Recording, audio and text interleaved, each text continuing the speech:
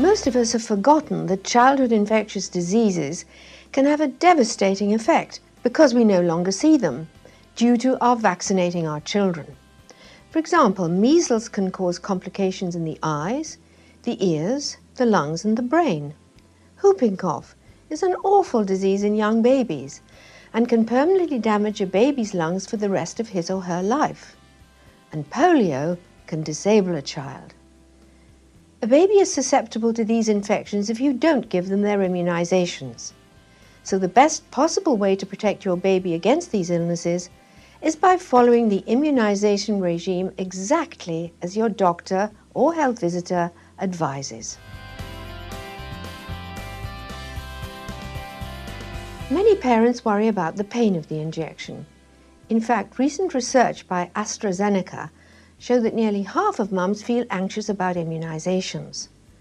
That can have quite an effect on parents, with 4 out of 10 stating that they felt it affected them more than their child.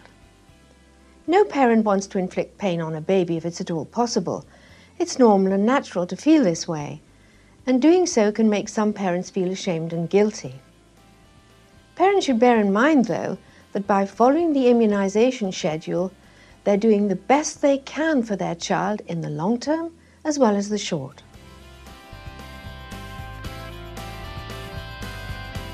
The pain of an injection is usually over quickly, so parents really have no need to worry. Plus, babies don't remember it, though an older child might. If pain is a real concern, however, there are ways parents can help deal with it. When a child is anxious, it can actually increase the pain they feel. So it's really important to stay calm so your child doesn't pick up on your anxiety.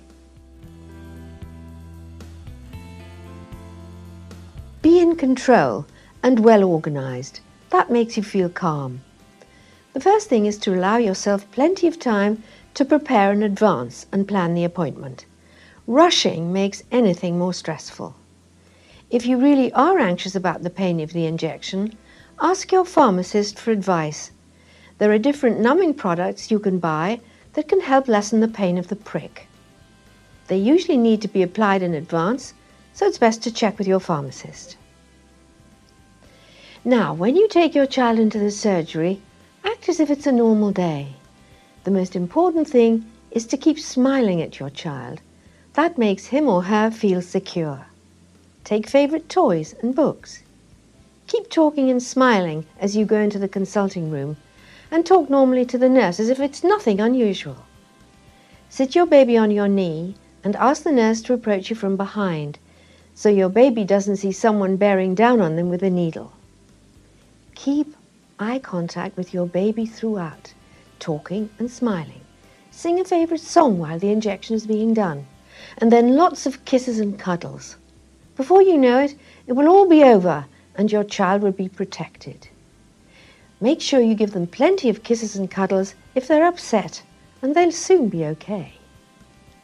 In the 24 hours afterwards, the injection site can sometimes be a bit sore, so use a baby painkiller if you think you need to.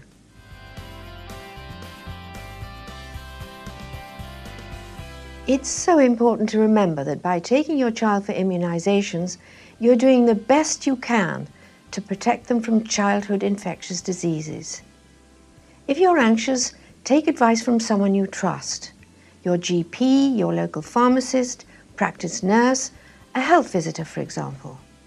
They will be up to date with the latest research and science and will be able to answer most queries you have.